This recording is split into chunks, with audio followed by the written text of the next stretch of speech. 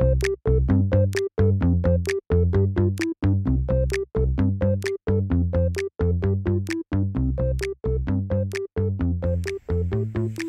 is the Ruffles Flamin' Hot Cheddar and Sour Cream by Lebron James. Incredible. He's on fire.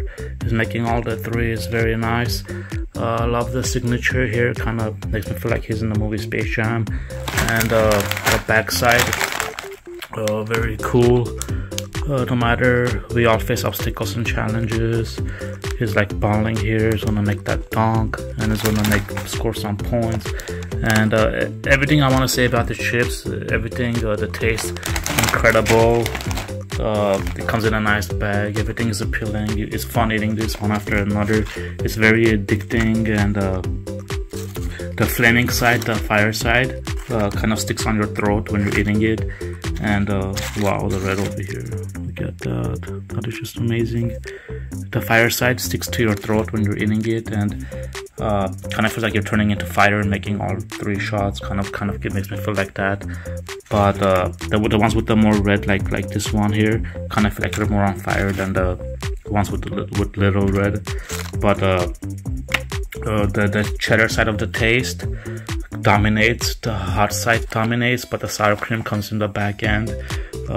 Nice shapes. Everything is good. Just one thing I want to mention is that kind of turns me down is the ingredients, as this is from Old Figure basketball player LeBron James. It has a signature on it. This is by him. And when I look at the ingredients, I see like monosodium glutamate in here, red 40, yellow 6, all this artificial stuff in here. That kind of puts it down for me. I feel like since it's by LeBron James, I feel like it could have been a special edition where it could have been healthier with better ingredients. But other than that, the taste is amazing, super addicting. The fire side of the taste sticks to your throat when you're eating, but when you stop eating, it slowly starts to fade away. The taste, like, wow, it's very rich in flavor, and it is on fire, like it says flaming hot. You could really taste the fire, but it goes away once you stop eating, but it does stick to your throat. Nice chips.